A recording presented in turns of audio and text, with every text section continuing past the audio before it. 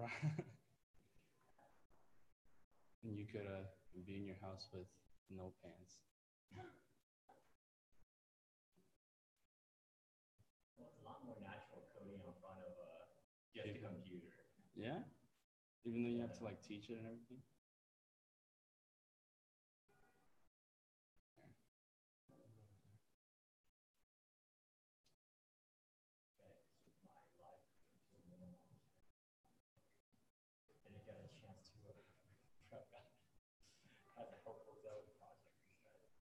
Yeah, I know when I came in, I noticed. You left everything open and then you were over there. Yeah, I know. The main issue is just one language you haven't used.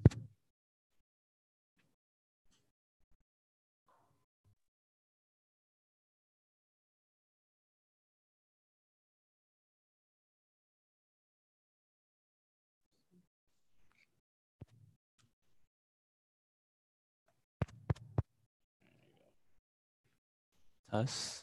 Test. There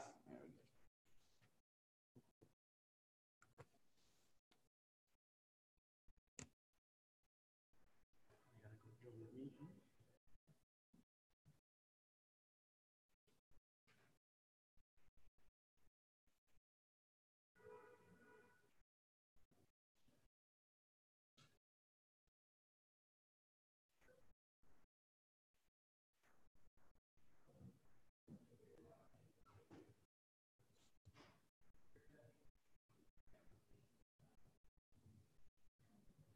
Maybe not play this right off the bat.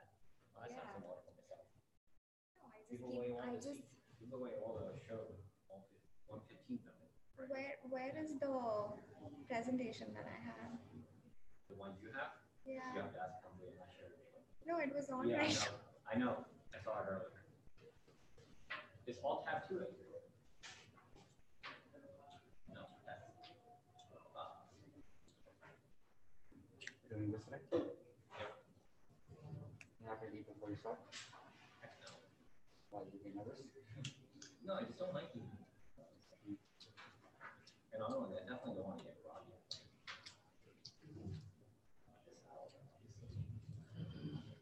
I'll ask you hot questions. Pardon? What are you good? It's actually going to be I think, so I looked over the and it was unsimplified, and I was like, hey, maybe we need to give something a little bit more concise to students. So this is it. What today goes well today, we'll probably just use it for the actual program's first session, so people get a better exposure, like what you learn. Rather than like, going all over the place. So that's what's going to be the impact today. I might do some a little bit of live coding, but I'm not sure how much live coding are.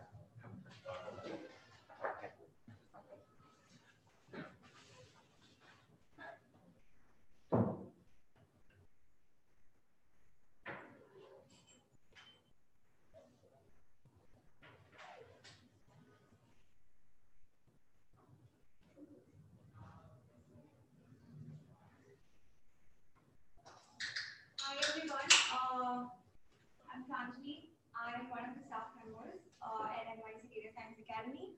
I also have a few people from our staff. If you have any questions about anything related to the bootcamp or the academy in general, feel free to talk with them. On the first slide, I also have details about the Wi-Fi, so if you want to be connected and if you need more information, let us know. Yeah, and we'll start in about 10-15 minutes.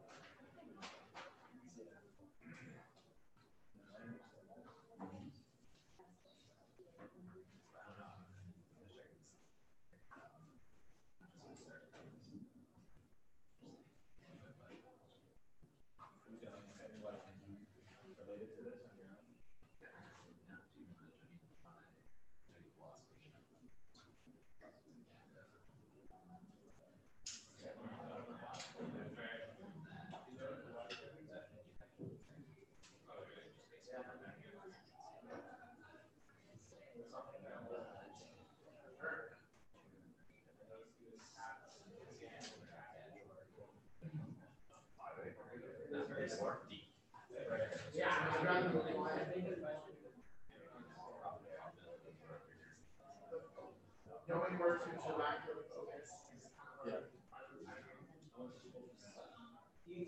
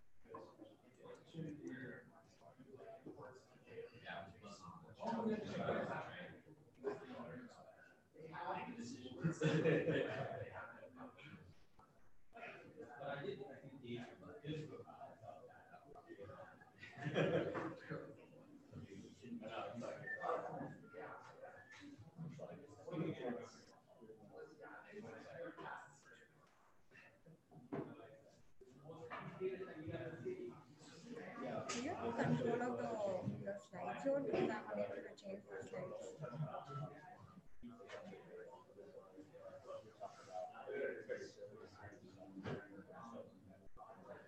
Can you come over? Yeah. Thank you. Yeah.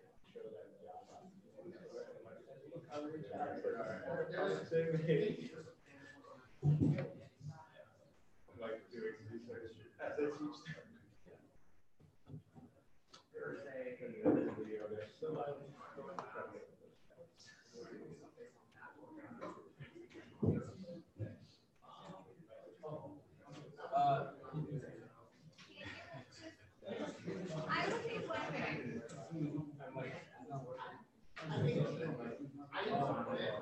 Wait, yeah, wait, just give me 1 minute. It's not So what's going on? call is on. I still have to make sure. I don't know what happened. This isn't. It's not clicking or anything. Nothing. Yeah, This is not working as well.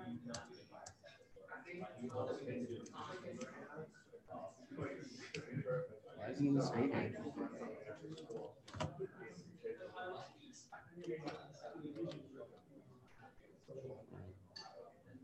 No problem. Just log in again. Okay.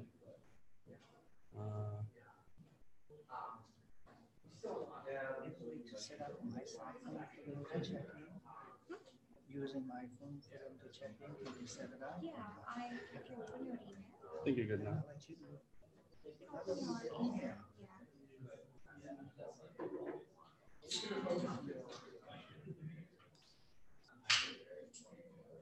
Not this one. I sent it to admissions. A long time ago. No, like sometime ago. You can yeah, check it out. It's good. Open house alumni presentation.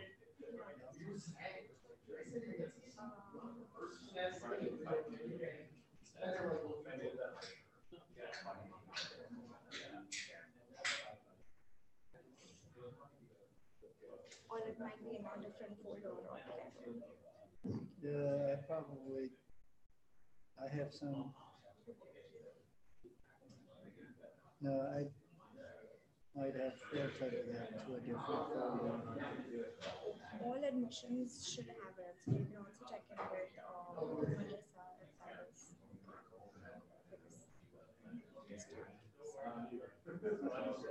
This one, beginner's guide. Yes. What is it? Interest. Sorry, can you go back again?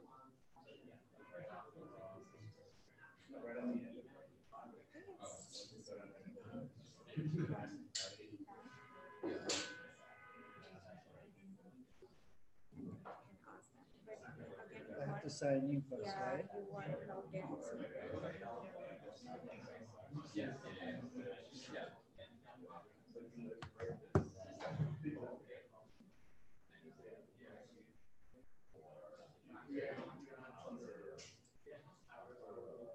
We started about 2 minutes. Just get everyone in.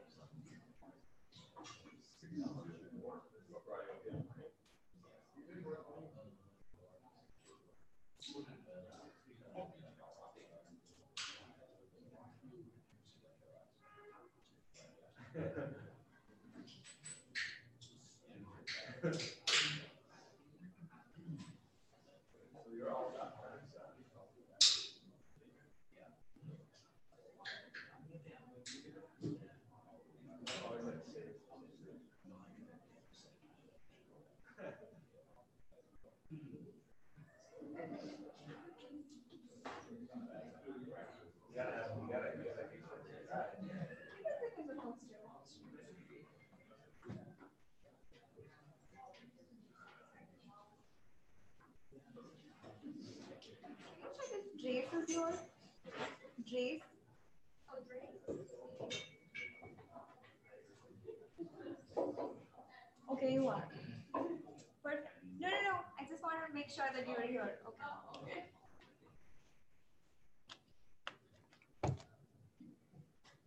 Hi everyone, I am Pranjali. Welcome to NYC Data Science Academy. Thank you for coming here on this very cold day, and we welcome you all. This is the agenda for today. This is an open house and a free course demo, and I'm pretty sure that you all are interested in data science in some way or the other. So feel free to ask questions at any time if you have any. So the session would be about 40 to 45 minutes, and we're live streaming the session. So if you have any friends who are wanting to join this session online, please inform them. The details are on our Facebook and Twitter page. So this is the agenda for today, and the session would be for about 40 to 45 minutes. Obviously, y'all are here for the Data Science Bootcamp open house. A little bit about ourselves. So NYC Data Science Academy is one of the best rated data science bootcamps in the industry. We have been rated by SwitchUp and Course Report for a few consecutive years. We offer the bootcamp in person and online. And if you need any more details, feel free to visit our website or grab a flyer that's in the student lounge. So we are the only bootcamp that focuses only on data science, and that is our specialization. Also, we are the only bootcamp that teaches both Python and R, and our curriculum is structured in a way that it focuses on both languages. We also offer lifetime career support. So if at all, if you're wanting to advance your career in data science or get into the field, we can help you find a job, and that can be anytime after you graduate. So if you graduate, you get a job, and if you want to switch, you can come back to us after 5 years, and we'll help you get the job that you need. We have a network of more than 500 hiring partners. So our alumni also go ahead and work in the industry. So they come back to us, and we have sustained strength relations with them. We also have an alumni network of more than 2,000 alumni that includes our professional development courses as well as the bootcamp. So we have courses in machine learning, data analysis and visualization. So if you're not interested in bootcamp and you want to start really from the ground, we also have these courses offered on the weekend as well as in the evenings. Again, if you take the bootcamp, you get to work on a capstone project, as well as there are 3 other projects that you get to work on, which are hands-on and based on the industry projects. I'll let people settle in. If there are people watching online, please also feel free to ask questions at all if you have at any time. So our admission process is very simple. There's an online application that you have to fill in. Schedule an interview with one of our admissions officers. We have our manager of enrollment, Carlos, and Vanessa, who is our admissions officer here. So if you have any questions related to that, feel free to ask them. And there is a technical assessment that you have to fill if you are graded on the basis of your skills, and then you get admitted into the bootcamp. Our upcoming cohorts, we have one starting in April, and half of the batch is full. So if you're interested, you should act fast. This is the deadline, but you should really apply by the 20th of February. Use this code to get access to some of our resources. And we have another session starting in summer, which is one of our best-selling or fast-filling courses, because a lot of students take this bootcamp before they get into the industry. Again, meet the team. If you have any questions regarding anything, feel free to grab some. This is an opportunity to also take a look around the campus. If you want to ask any questions to our existing students or instructors, feel free. Again, I'm not going to take much of your time, a lot of introduction and a lot of overview about NYC Data Science Academy. I will introduce Drace, who's our bootcamp instructor. He's been with us since 2 or 3 years now, and he's excellent at what he does. So he'll take a deep dive and talk more about the beginner's guide to data science. Welcome. Okay. Thank you, Pranjali. I'm not sure about a deep dive. Deep dive might take a little longer than the amount of time we have today for this specific session. So a little bit about myself in terms of the background. Yeah, my name is Drace Zhan. I am one of the instructors of the program here. My specific component that I teach is Python and as well as natural language processing. And also we'll be touching into a little bit of machine learning using R as well in the future. So what we're going to cover today is actually more of how to get started in the field. What are some things and items you should know? As I mentioned, when the marketing team approached me about what would be a useful informative topic for people out there, I said, okay, well, I often see that a lot of folks, when they are looking to essentially join the industry, they're really not sure of just where to begin. And unfortunately, what ends up happening is they will go online and just look up like kind of the equivalent of a dummy's guide to data science. And online, there's a lot of good information, but also a lot of not so good information where people tend to use more of the platform to just kind of promote themselves as data scientists rather than help the community. So knowing kind of where to look and who will be more of a source of info is important. So hopefully some of what we provide here today will let you get a better sense of how to gauge where you are seeking these insights in the future and how to really begin your journey in the field. For those of you who are interested also in joining the industry and beginning your journey through us, that's great to hear. Just as a full kind of caveat and disclaimer, this is also part of what I hope to also introduce to our students as well. So some of the content then you will hear from day one as well in the future. Okay, so that's not the content I wanted to talk about today. Should be this one. Okay.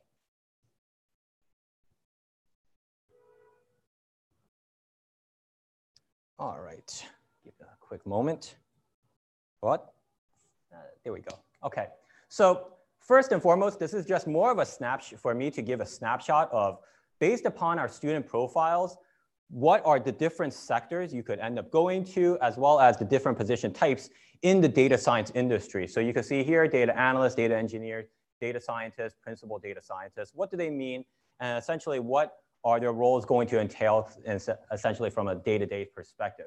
This is not to say that if you don't come from this type of background, you won't make it. It's actually not true at all. Companies look for a variety of different skills for these various positions. And actually at the end of the day, a large part of actually the component of whether or not you get that job is whether they like you too. So that's something to take into account. But essentially data analyst, Selena came from something more of a business background, knew how to ask good questions from in terms of that perspective. So very often data analysts, you're gonna be working with SQL a whole lot, and often this neglected, I would say, area that people practice, but it's all about extracting data and then also leveraging the business insight and your experience to essentially deliver some sort of analysis on the data that you are extracting and so forth. Dean Goldman, he had actually one of the more interesting backgrounds of how to both enter the program and also enter the industry. I was actually the one who did his evaluation and tech assessment and so forth. And his background, he actually had a degree in fine arts, and it was in painting specifically. But what I observed is when I looked at his resume, he had a lot of years of actual software engineering experience. So immediately that to me already signaled that he was likely a lot better actually than some of the stereotypical candidates who just kind of go through a standard, I would say, educational profile with all the check marks. Because usually I find that people who have been in the industry from a different from a different career choice when they started off their education, but they've been at it for quite some time, they tend to have already that self-drive to like really, really know how to hack or do what it takes to basically succeed in the program. Unsurprisingly, he did, and he is now working as a data engineer. It's exactly what it sounds like, a lot of engineering tasks. So in other words, not only do you have to be very familiar with databases as a whole, but you also have to understand what data scientists are typically looking for, and more importantly, how to store your data efficiently, because that's a large part of how data engineers save their company money, and also how to work with big data as well. So often we're going to talk, they're going to work with AWS's, other cloud computing tools, understand how to deploy and so forth. We're going to talk a little bit more about kind of how that looks like later on as well. Sheetal has a more, I would say, standard background. If I recall correctly, she has a MS in Information Systems, and she's already had a business analyst background, if I recall correctly off the top of my head on that side.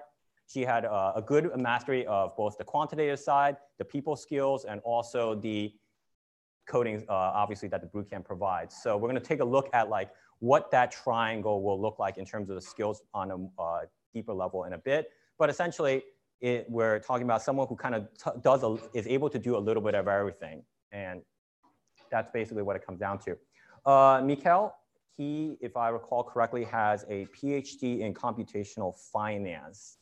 I don't remember off the top of my head for all of these backgrounds. I actually wish to give me a little bit of a primer in this one. But so he's a principal data scientist at Fidelity. He also received a few different offers from various other companies in similar roles as well.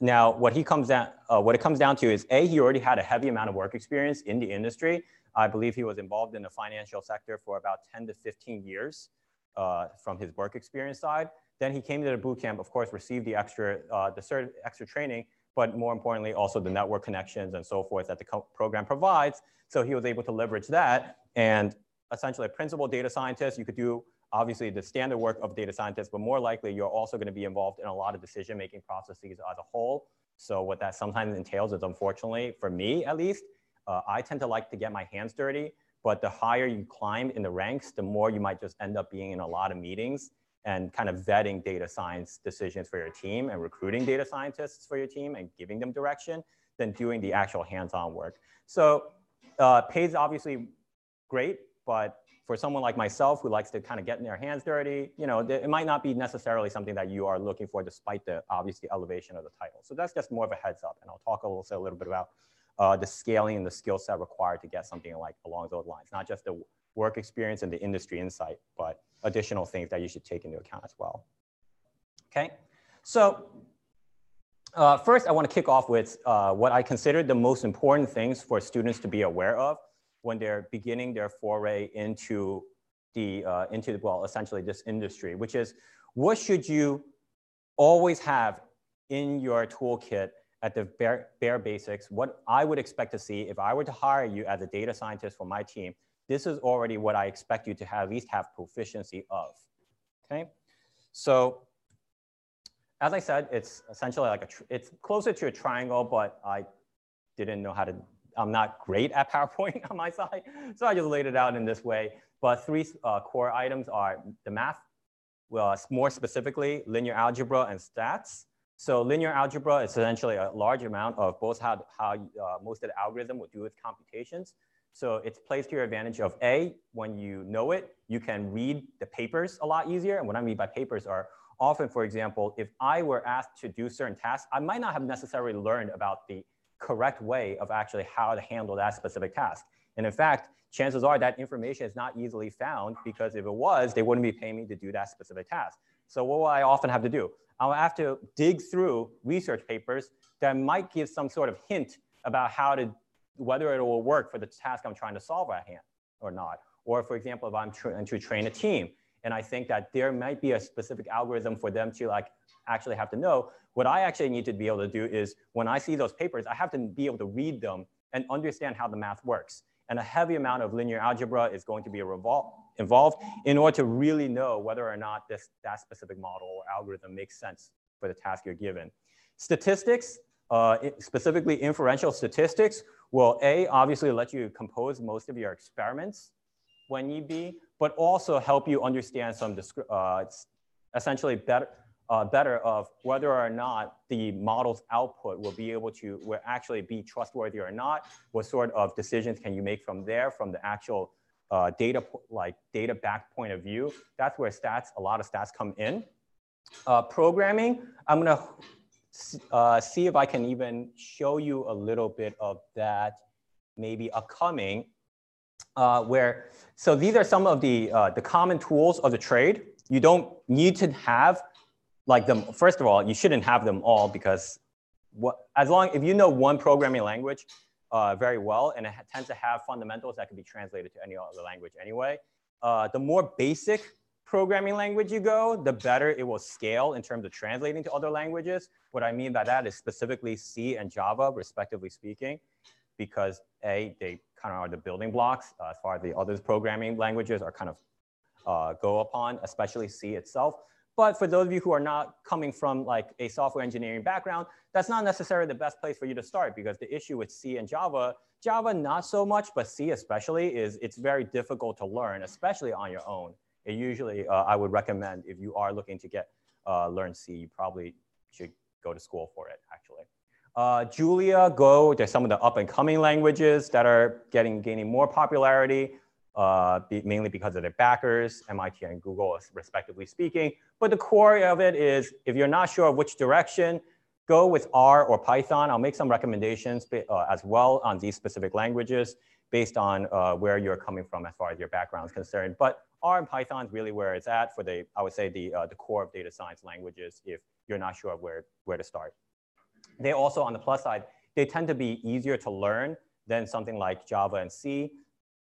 Go and Julia, they're actually also very friendly for beginners as well. They're built that way. So, but like I said, they haven't gained as much clout in the industry yet as Python and R. So I would recommend Python or R first. And from there on, once you understand it, it's fairly easy for you to actually go to Go or Julia anyway. Okay. And then finally, the last part is arguably how you are capped in the industry. Okay. I would say first, when you are going to sending your resume for the first time or meeting an employer for the first time, you're always going to be evaluated at the lowest you go in V3. But in terms of scalability, it really is the last point. That is how advanced of the title you can receive. And that really just unfortunately comes down to work experience. And it doesn't have to be, you have to be just have the title data scientist in your resume for X amount of years. Of course, that helps. But if you're attending this talk, well, this wasn't the talk for those of you to have data scientists who already have the data scientist title for X amount of years. This is a talk for beginners. So what can you take away instead? If you have a work experience that is also relevant to the industry you are going to be employed as a data scientist, that's also very valuable as well. So for example, earlier when I showed the case of Mikolo, he was one example of that, where he had 10 to 15 years of experience in finance already. So obviously that was able to really help him leverage be able to get his position as a principal data scientist. So experience gives you the insight of actually what are the most relevant problems that is required to be solved with data, but it also lets you combine that understanding with how you work with the data and how you approach data in the first place. This is very, I would say, high level right now. It might not mean a whole lot without concrete examples. And unfortunately for today's talk, I just realized actually time is going by much faster than I anticipated. I mean, I'm only going to be able to show you guys the IRIS data set, and there's not a whole lot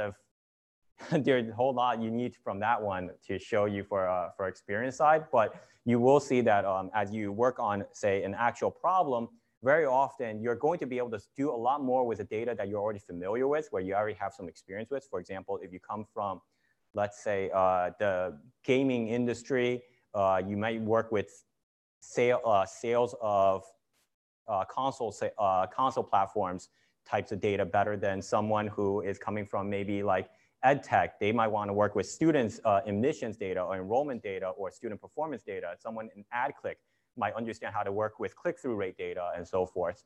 So it really depends on like kind of where they are placed. And if you are trying to enter as a data scientist into a field that's relevant, that's very close to some area you transition from, it is going to help a little bit because of the fact that you're able to add that extra insight of, well, how do you really interpret the data based on your actual experience as well. Written and visual communication is huge because especially if you go to consulting, but even if you don't, after a while, you are going to just be building a lot of slide decks because no one's going to really look at like your code when you are trying to like deliver value to the stakeholders. They're just going to look at, well, what are your results? Like prove to me that you know what you're talking about and I should invest this extra amount into your department. And that just comes down to a lot of slide decks and discussions. So, and that's just the reality of the case, which is why I said ultimately you are going to find that the cap of how far you could go as far as your title is concerned will be the very last point, okay? Any questions from this part for now? Okay. All right, so you might be wondering, how do I practice this these specific skills? As I said, there are a lot of good resources out there on the internet, actually completely for free. The only issue is what I see for most students on why they can't go through the journey themselves using only pure free resources. The motivation is, I'm going to be perfectly candid. Most people want to be paid and doing the work of a data scientist. They don't necessarily want to do the work to get there. That's probably going, if I were to say like about the percentage-wise, that would likely be close to 95% of people I encounter. Okay, so why do people go to bootcamp? Same reason why you pay to go to the gym. You paid, you made an investment, now you feel like you had to bank on this investment. In addition, the other thing it does is give you some sort of structure and guidance.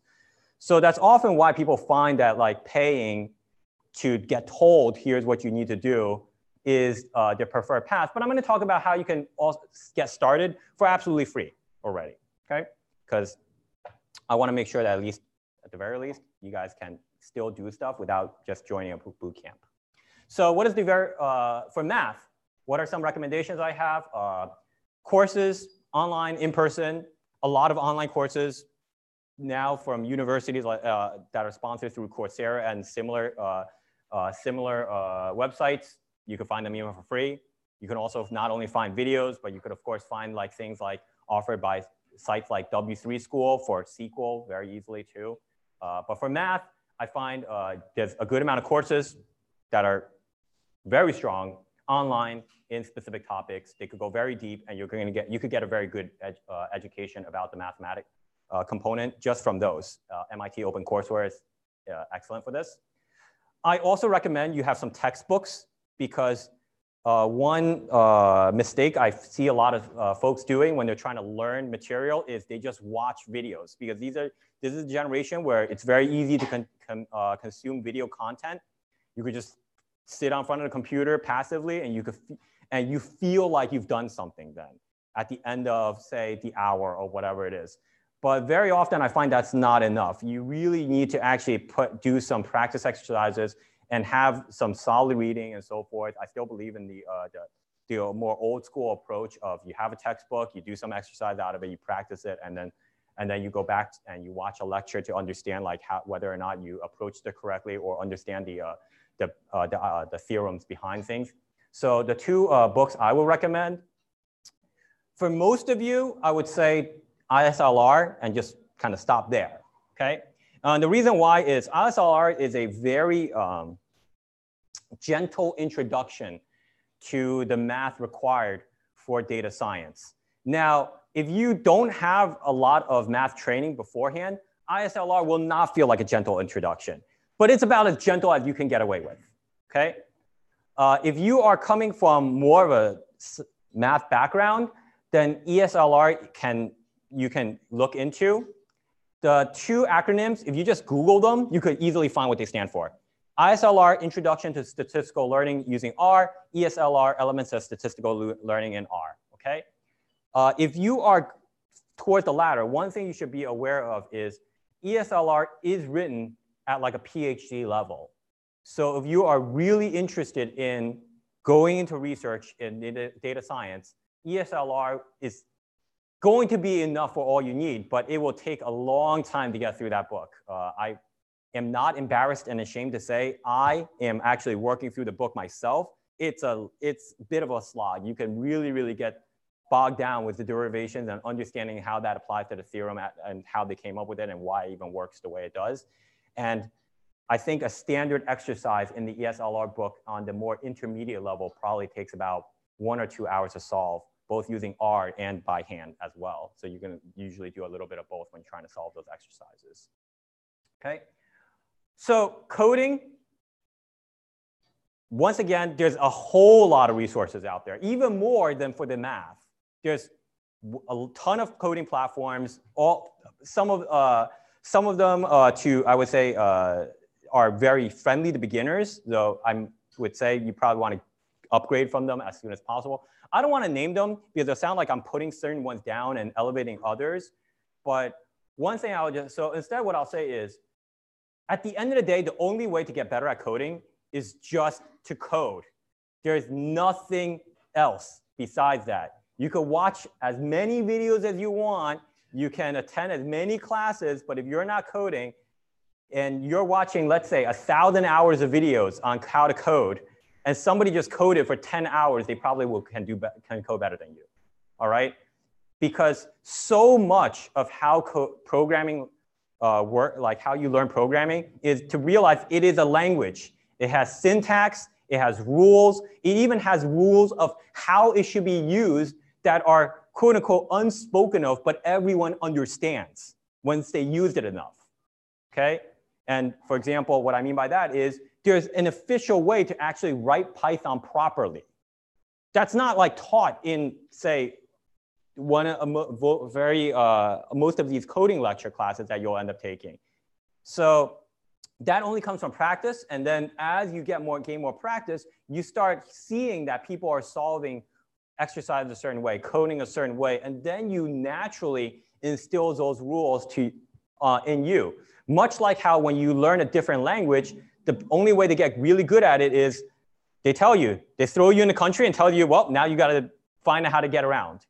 And you naturally start through use, get better and better in terms of the fluency, understanding grammar, and so forth. So for coding, there's really no shortcuts. The amount of hours you spend with your hands on front of the keyboard and actually typing commands is the main, I would say, predictor of how strong of a coder you are. This is why when I talked about Dean Goldman earlier, the very first thing I saw was, okay, he had a background in like a bachelor's in painting.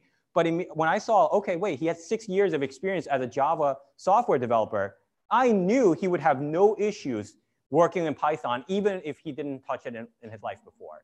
Because I know what Java is like, learning Java and working with it is like. And 2, I know he must have spent a lot of time actually coding. So sure enough, he had no issues picking up coding, and that's why he's able to do a data engineering job, which is actually, by the way, while it doesn't sound as sexy as data scientist, it's when I now meet a lot of companies and I evaluate what their needs are, very often almost every team I meet has always either mentioned to me they could use more engineers, or I could evaluate that they need more engineers. So if you don't mind, or maybe even your idea of a good job is just doing a lot of coding and solving problems with code and understanding efficiencies of databases and management and how to keep a database clean, how to create pipelines and so forth, I'm probably not making it sound as fun as, it actually is not that, it's actually, I find it pretty fun, but then you could consider going down that route because it's very, very in demand. And also the plus side is it's actually a little bit easier to enter because you can just specialize. You should have still some fundamental understanding of math because this will help you know what the data science team will often ask from you when they're asking for pull requests or their data is being asked for their data to be structured in a certain way and so forth. But you don't really need a whole lot of, I would say, like written and visual communication. You could just really, really cram one component. And then it becomes a lot easier because you just need to focus on one core skill as a result. Okay.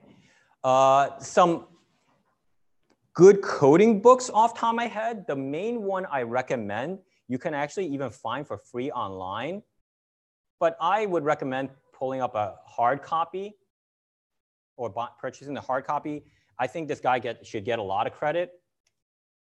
In fact, I will say he is really the one who helped me click when it comes to, for Python to click for me, is this book, Automate the Boring Stuff.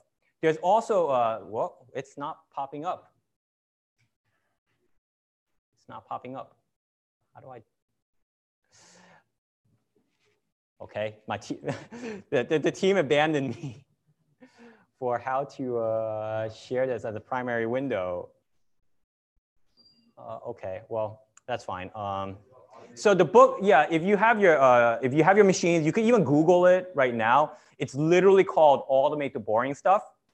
Okay, and it should be the site itself is also Automate the Boring Stuff. There's a book link right there for the hard copy, but they provide all the chapters for free. And it's really good with a lot of exercises at the end of each chapter that basically forces you to synthesize how the coding works.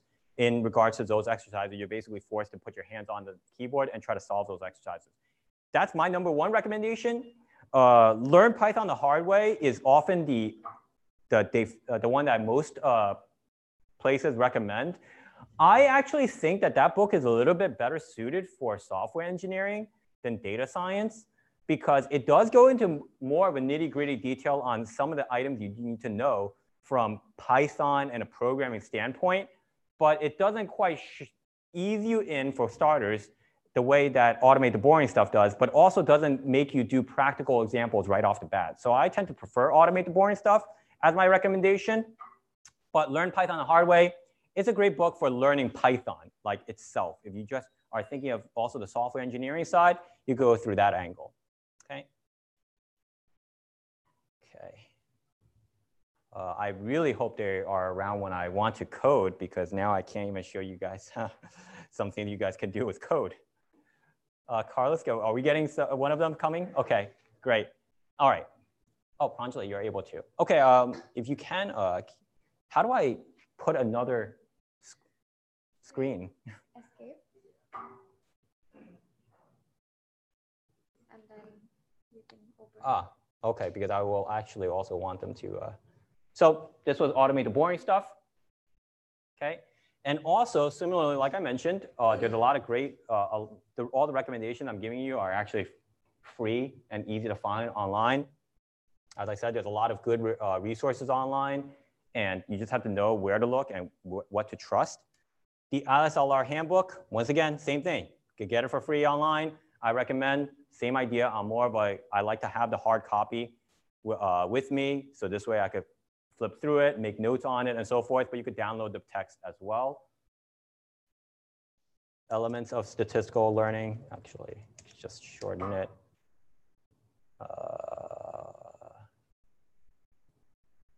This one cannot easily Google. So same exact idea, could grab the book online for free, okay? Give you a quick moment to load. This one linked directly to the PDF of the book, so obviously it's pretty large, and you can see here, okay? So as I said, those are all readily found. Okay. Let me go back to where I was.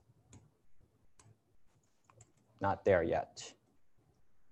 And then finally, communication. This is actually the hardest thing to practice and train. I try to rack my brain for what are good ways. The only thing I could think of is really Toastmasters, so you get more comfortable with speaking.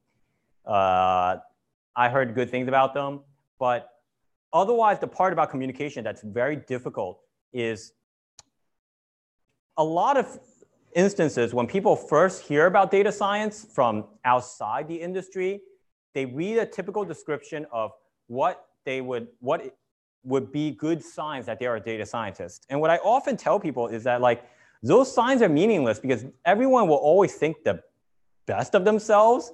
And those descriptions tend to be very flattering because obviously they're meritorious descriptions. And the most common one is they they are creative and they like to solve problems and they like to ask interesting questions. You guys probably all read about those descriptions as well. You probably saw it somewhere. And I said, well, no one's ever going to tell themselves, like read that and think, you know, I'm not very creative. I also don't like to question things. And I don't like to solve problems. No one's ever going to say that. But the core reality is most people are actually not built and trained with those skills because those are skills that you need to be trained through.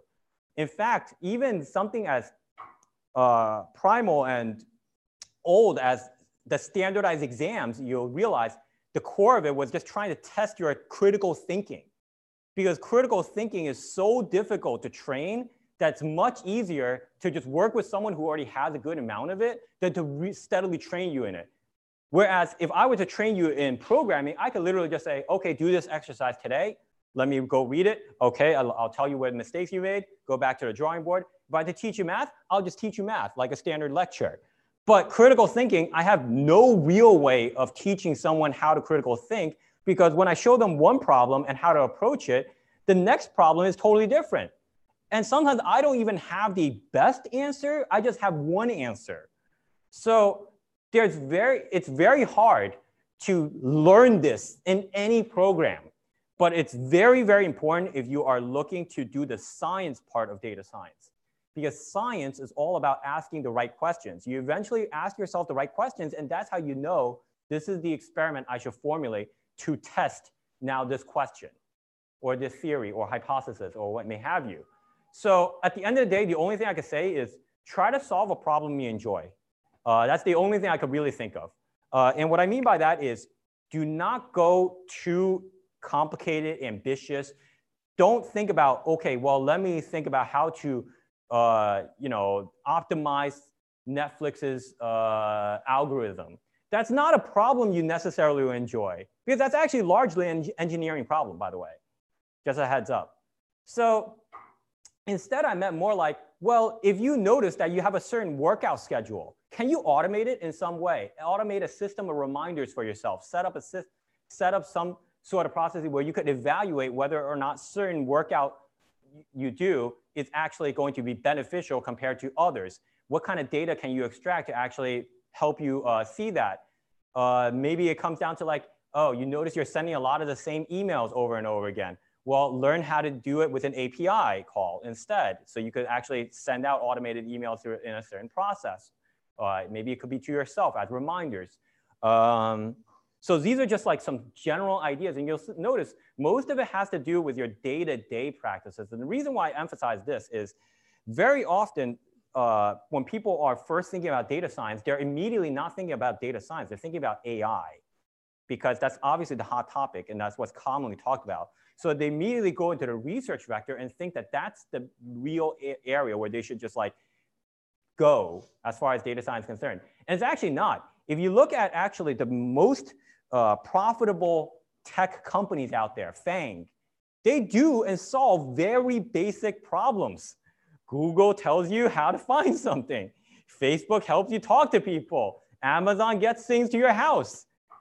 But obviously data science is used to solve all of those questions.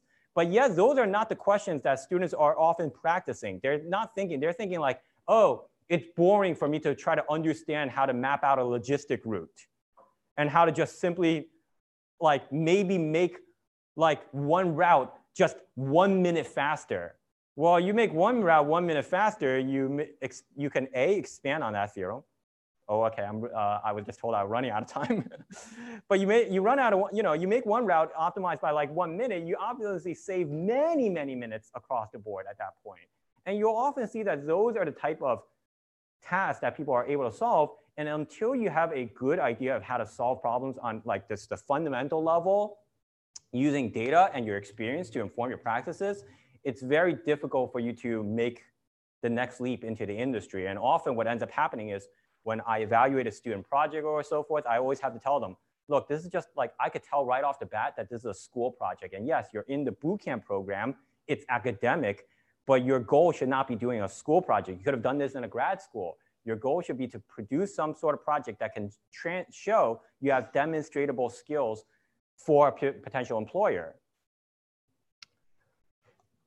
I found that unfortunately I cannot do some live coding in front of you because of timing constraints. Actually, my fault. All right, I'm gonna really quickly show you, if you don't come from a programming background, because I just think it's fun, what will look like black magic for a bit. If you do have some experience in coding or you already played around with a little bit of yourself, you will be able to follow. You don't have to be able to do this off the top of your head, but I'm just gonna say why something like RStudio and Jupyter Notebook, why they are often the recommended platforms to practice with. RStudio, first of all, because it was the language built for data science. Okay, first and foremost, it was built for data science. Not like Python where it's built for programming, R was just built for data science. So it even goes as far as to, remember the ISLR handbook? Well, the ISLR handbook even has packages in R that you can use to do those specific exercises. So for example, first I could go and import a library of ISLR, okay? And then I know that built in, there are already data sets for me to work out of. One very common one, for example, is the student loans data set, okay? And I could just simply quickly view it as a snapshot in my console to see like, okay, this is how a snapshot of how the data set will look like. There's also a lot of built-in plotting capabilities in R right out of the box. You don't need to import anything. So for example, what makes sense is maybe some sort of box plot. I want to see what does it look like in terms of balances of students, people who are, the amount that they owe as a balance for folks who are students and folks who aren't. So I could do something like, let's see if I can remember this off the top of my head. Default $ balance, and then default $ student. Okay, so voila, we could kind of like just plot, and it'll automatically be able to just give you the visualization you require. And you can make this prettier if you elect to. There's a color parameter. You can select color equals to either a specific color, like maybe red. Actually, red needs to be typed like this. Or you could do something like color according to another column, for example. And with Python, you do need to do a little bit more work. Okay, and this is what to show you why I want to say like Python, it was built just more as a programming tool, but so it doesn't come readily out of the box for data science. But if you want to learn something that is much more flexible, for example, it can integrate well with other people's applications and scripts, you will go through Python. So Python, you're going to see me now do all sorts of importing because I need a bunch of things to help me do data science at Python. These are some of the more standard ones.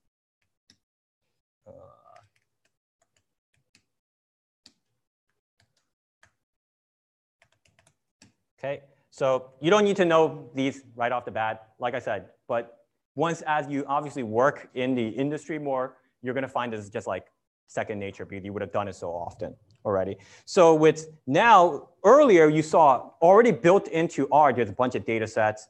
Here, same thing, we can import it in a common machine learning package, which already has data sets built in. We could also grab them from pandas as well, which is another library that has some data sets built in.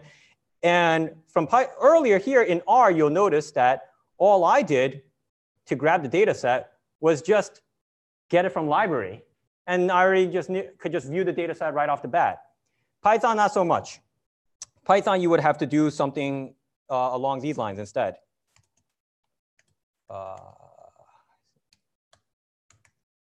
No, data sets, import. So this would be like, for example, how you would grab the iris data set. And we're still not done.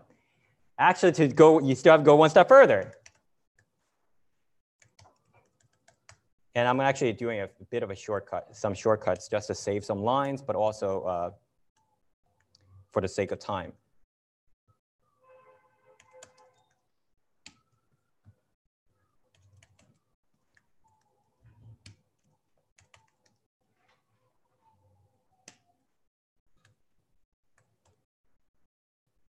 I think it's get feature names. No, I think it's get feature names or feature names. This last part, this last line might be wrong. This last part might be wrong. Oh, no, it wasn't. Good. Okay, and now I could grab it. So this is an example. See, as you can see, there's a bit more work. Now, you won't have to do any of it cold right off the bat. I would say that's a terrible example to like expect as an expectation, but it's more to show you that, as you can see, Python, not so much right out of the box. However, the benefit of Python is I can build some functions with it that can integrate well with other languages if need to, but also, of course, because a lot of applications are also built in Python. Okay, so that's just a snapshot of that. So as I mentioned, RStudio, Jupyter, these are the main areas where you could grab the tools of need. I think the marketing and admissions team could probably validate that. They're going to, we can send these slides out as well, so you could get the links. Also, finally, for practicing SQL, MySQL Workbench has a very easy interface. You could point and click to get a lot of the SQL commands. So you could use that in addition to, I think W3 Schools has a very good SQL tutorial, help you practice your SQL skills that way. All right. There's no way I can have enough time to go into machine learning in the amount of time I have left. So, but I'll do what I can. How much time? I need like 15 minutes at least. Okay. All right. So the bread and butter of where the math comes in for data science and your expertise is going to be needed as you develop your skills is actually going to be obviously the machine learning part, because that's the more exciting area, but also the part where you do really have you must have a critical understanding of the data and also the algorithms you believe will actually tackle the type of problem that is arising with the data you are given. Okay, so in a perfect world, this is the workflow that you will go through when you are essentially asked to solve a generic data science task out there. There's no such thing as generic data science, but I'm just saying as generalizable as possible, I could break it into these three stages. Now, that being said, very often what will happen is what's known as crisp DM, is because there's actually a loop, because you will often go back and forth between these stages as you discover more insights about the data and also the process that you are working through as you mine more information from it. But the very first part you start off with is always the problem statement. What is your task at hand? So as an easy example, this might be the question you are just thrown. And your data will not provide any of it necessarily right from first glance. In fact, it usually shouldn't, because if it was that easy to solve, they wouldn't need you around. So often from there, you need to know, okay, I have data guys who maintain a data lake or a data warehouse. I need to know and I have a snapshot of what kind of things I might already be interested in according to what I know from experience, what the client told me, or what my boss told me, what I already have from like maybe in front of me and the like. So from there on, you will go and collect the data accordingly, okay? Often this is some sort of, you're working with your database guy to extract relevant data that you need for your purposes. From there, you would assess and do some sort of analysis on the data itself to see, well, does it solve the question? Does it offer some idea of how to solve the problem at hand? Have some sort of hypothesis, potentially create new features. What I mean by that is you can, for example, if you have text data, that's the data I actually have a fair amount of experience with. You get text data. It could just be like news articles. So you will need to transform that text data into some sort of numerical data. So there are various methods you could approach that with. And that's kind of like one example of create and extract features. That's just one example, but there's many others, of course. And then you will have maybe some hypothesis you wish to test. Not maybe, you should have some hypothesis you wish to test. You would do that. And often what happens is you're stuck at this stage for a long, long time. Because as I said, when we're talking about company data, when I say data lake, it's exactly what it sounds like. There's all ton. and most of it will not be relevant to solving your question. So when you first grab some, you often want to return and say like, do you have something else? This part didn't work, this part does work, and so on and so forth. So there's a good amount of time already spent at this stage. And then you will go into when you feel comfortable with the behavior of your data, you will offer some sort of models that should solve the problem. And that's kind of where the hypothesis also comes in as well. You have some sort of hypothesis that this model will solve my problem because the data fits this sort of trend. Or in the industry, this would be the trend that we are looking to mimic. So you will select some sort of algorithm to suit that task at hand, fit it, and then you don't usually go to the next stage right away. Often, you'll find you need to do some sort of refinement. So that's why I said you'll see that this loops over and over again for a bit, quite a bit, and can literally take anywhere from maybe 2 weeks to like years, depending on, of course, the task at hand. And then when you're finally satisfied at the prototype, you will be able to deploy it. And that often means putting it on some sort of cloud or deploy it into some sort of container. And we're going to see a little bit of that example of what I mean by that in a bit. Okay. So what are the common tasks you are going to often be asked in machine learning? It basically kind of breaks down into ultimately the end result will be one of these three. Okay. Prediction, for example, it's pretty straightforward. Is in terms of the description, what each of these say. Prediction is saying like, okay, we want to know, okay, well, how many, if we do X, how will our sales increase? Or would there be a change in sales by Y amount? Forecasting is, once again, exactly what it sounds like. So we implement these things.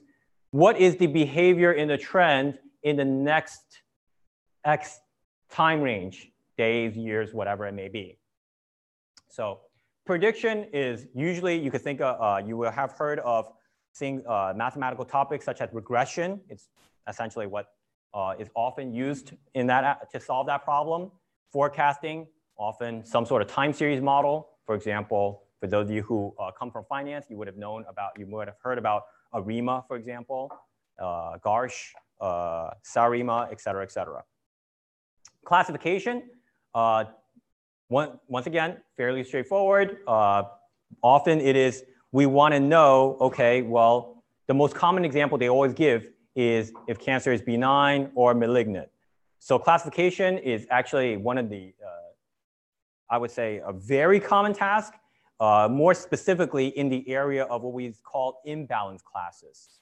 So often classification requires very heavy understanding of how to tackle the problem with the models you are given, because most models out of the box is very good at evaluating what is a common condition or class. And often what people are most interested in the industry is what is not common. Obviously, most people are healthy. You want to diagnose things that are signs that they are not healthy, much harder. So this is one kind of example of how classification kind of works in the industry. So these are the, I would say, the categories of machine learning problems you are electing to solve. Now, some of you may say, what about clustering and so forth? Usually anything outside of these three ranges are areas of machine learning that is used to inform one of these three tasks, okay? Such as, for example, well, image recognition is classification technically, but image recognition often involves a lot of clustering. So clustering, you use that to then help you eventually solve this sort of task, as an example, okay? All right, so what are then common math topics that are nebulous in all of these? What I mean by that is when you learn about regression, when you learn about classification, what are things that you're just going to need to know when you are handling the math? Is these extra topics, I actually just realized what I don't have here is also required, which is some sort of model selection or validating your results. But I'll go into that as well. So regularization is pretty straightforward. Your data is often going to have a lot of what we call noise. Noise are essentially just erroneous signals to what you're trying to predict. So you have that in, your model is going to come out and going to either be junk right off the bat, or it will have instability when you are trying to predict future data that your model does not know, which is, of course, what usually people are interested in. You're not interested in the current answer. You're interested in answers you don't have. Parameter tuning. Often models will, actually not often, every model will have some sort of inputs. So the parameter, including also how the model behaves. Parameter tuning is geared more towards the latter. I'm not talking about the inputs of the model, but more of how the model behaves. What I mean by that is, for example, you can choose to, I'll use a very basic example. You might find that your model right now, when you have actually the calculations written out, it's basically a straight line. You might want to choose to insert some sort of parameter that chooses so that it actually performs closer to a sine wave instead, because that is the type of behavior you believe your data actually falls under. So you would do some sort of parameter, you could do some sort of parameter tuning. In this instance, it's actually what's called selecting maybe a kernel that will cause it to actually fit to that type of behavior. Dimensional reduction, it actually bleeds a little over from regularization, but essentially the idea of when you have linear algebra, the fundamental theorem is, one of the fundamental rules is, if you have more columns than you have rows, you cannot do what we call solving a matrix, which is literally actually the same thing as when you were back in, I would say like probably junior high, high school, when you're solving linear equations. You'll probably, if you try to, you'll see that it's the same exact concept. If you try solving for 4 different variables and you're only given 3 different linear equations, you cannot solve for the values of those variables. The amount of solutions is infinite. So dimensional reduction is that exact idea. We say, okay, instead of 4 variables for you to solve, solve 2. So we get rid of 2 of them somehow. So that's the core idea of dimensional reduction, but it also does various other things and has various other benefits, such as it will reduce computational cost, assist your visualization. Also, it will fix some of what we call the curse of dimensionality, where the more dimensions, and this is, once again, it sounds, math always have these, like what I would say, difficult entry level ideas when you first hear about them. But once you think more to basics of what you've learned, they're actually fairly intuitive. Curse of dimensionality, one of the ideas is, well, if you have 2 dimensions and you just measure it, let's say the distance between 2 lines, obviously that's just the absolute value, right? You add a 3rd dimension into it, it now becomes Euclidean distance. You have to square at some point. So the diagonal that you saw from even the hypotenuse of a triangle already shows you it's going to be greater than any of the other legs. So that even is just a very simple idea of how, as you get higher dimensions, the distance between points, if you project them to higher and higher dimensions, you induce more, visualize them to higher dimensions, the distance is going to be farther. So certain algorithm will then not respond correctly because it operates under certain assumptions. And feature engineering, you're going to have to do a lot of this. It's what it sounds like. I don't have time to explain it because it's actually very in-depth. I'm sorry, guys. You'll have to, unfortunately. This is a crux of a large part of data science is understanding how to mine data from the data you're already given. And that's the core of what feature engineering actually is. And for obvious reasons, I won't have time to discuss examples of that. So finally, assuming you do all of that, what can you do? Well, you're not done yet. The fruit of your labor still needs to be given in a way that can be used by a company. Otherwise, all it does is reside as a script in your local or in your GitHub or in your cloud or whatever it is. So what needs to happen is then deployment. You need to make it into a way where there is a pipeline that will automate the model or the solution you have and be able to spin it into other applications. So at that point, you will end up using one of these many deployment services. For example, the most common one, AWS, offers obviously cloud computing, the clusters, and so forth. Another one, Kafka, actually owned by Amazon.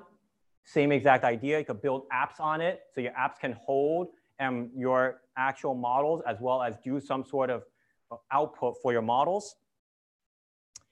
Docker, if you want to store things into what we call an image is very similar to the idea of way back for those, so I'm going to date myself, but way back in the day, I remember when I was a poor kid and I had to learn how to pirate games. And as a result, what I got very familiar with images, because what you would do is burn what's called a CD image, but that really is just you are pretending you actually have this drive that holds your CD in it. And it's the same idea here. You are now creating an image where you could work within kind of a local environment that does not get affected by things outside of it. So it's very handy for, you can make all sorts of mistakes and it won't blow up your computer. That basically is the end of the day, what's the main benefit to it. And then often, what's also not mentioned here is some sort of maintenance. You will, after a while, the models no longer performs well. There are new information you have, and you start inserting more. You go take it back to the drawing board, or you find ways to actually make certain changes to actually reflect what new data tells you. Okay? Whew. A lot. But that's why I said there's, this is more of hope, letting you guys see this is the entire ecosystem of data science, but also what are things you should be aware of when you're looking to get started.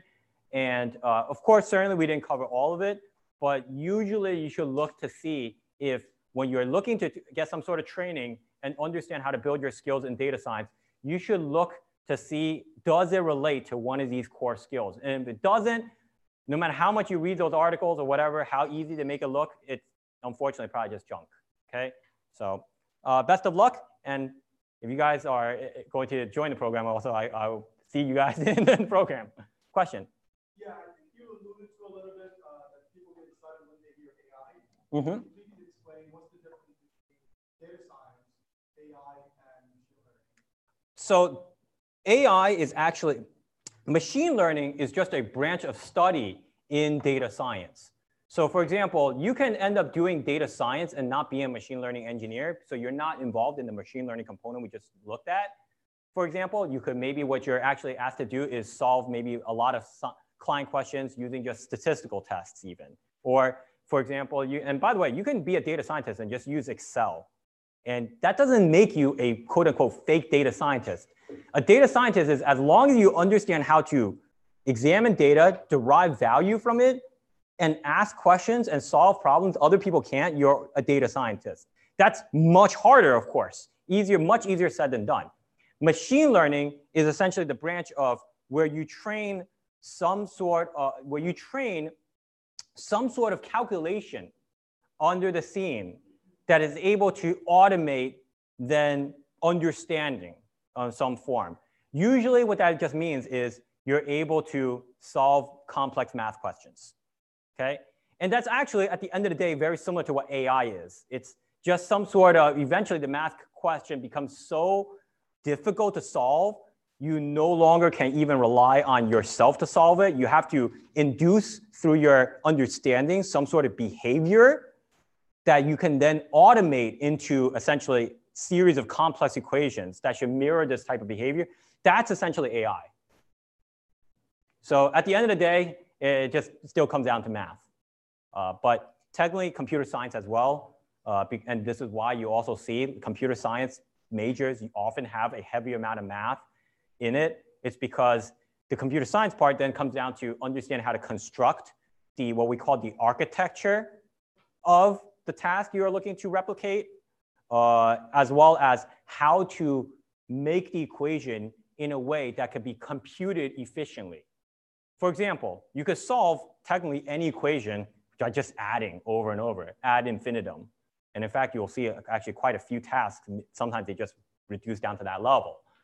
But you might know from your computer science background that it actually, if you do that, a computer is going to take 1 million, like you could have 10,000 computers working at the same time, and it'll still take like 1 million years to arrive to the solution. But if you change the way it is answered, for example, maybe induce like multiplication, logging, I'll give it a much easier mathematical example. You could calculate with exponents, or you could calculate with a log and summation, right? So those of you who have a little bit of math training. So by using that, you recognize this is how I shrink down the amount of computational time needed for this behavior. So essentially, they're kind of like, I would say, data science, then machine learning, and some of machine learning does go outside of data science, some of the research aspects and so forth. And then AI, same exact idea. Okay? Other questions that folks may have? Okay. Is there a dress code typically associated with the data scientists? Not really. Not really. Most tech places, most companies in tech, they're in some ways, unfortunately, almost embracing the tech bro culture a little too much. But because of that, you tend to see that very often they're very lax about these things. They just want, they know that good talent is so hard to find that they're willing to put up eccentricities. Like if you're brilliant, you could show up in your underwear, no one's gonna question you. Now, that's why you actually have scenarios where you have these folks who are really core of these companies, and you hear about their weird habits, like Steve Jobs soaking his feet in urine, right? You're not gonna question him because he's the only one who could do come up with his, well, arguable. Yeah, there's some, I'm not gonna go into it. Are you gonna teach NLP in the program? Yeah, I teach. Unfortunately, it's not as deep as I would say to really be an NLP practitioner, because it's just the lens that you get in the program. It's to really properly teach NLP, to give someone who's starting off into an actual core practitioner of NLP. It will require its own bootcamp. The program just doesn't have time for that. I can even tell you what I teach. I teach you how to manipulate text data in a way that can be used for visualization and analysis purposes. And then I will show you traditionally how can you solve a problem with two types of problem with text data that you are given. Like what is the tradition and the theorem behind those specific ideas and why they are used to solve those kind of problems. And that's really the limit of it. And then there's one other lecture in the deep learning part that shows you kind of how deep learning informs more quote unquote modern NLP tasks. In the immersive program, how many students are typically in one class? 25. How many? 25. 25. And how many instructors do you see overall? How many different instructors and at one time in the room? Oh, at one time. You see one instructor in the room at all times, but there will be different instructors for different components of the course, obviously. So I think in the overall gamut, about 4 to 5 instructors in a room. We have 3 rooms, I think, upcoming for the spring. 2 or 3, I forget off the top of my head. Yeah, I'm getting told to that I got to get out of here. All right, thank you all, and hope this was informative.